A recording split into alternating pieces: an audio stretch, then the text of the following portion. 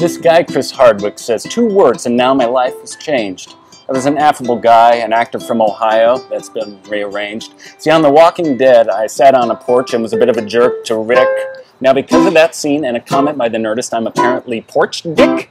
PORCHDICK? What does that even mean? PORCHDICK. How do I explain that to my mom? It sounds like a SAG Ultra low-budget porno flick. Now, there are lots of other things about me, if you really want to know the truth.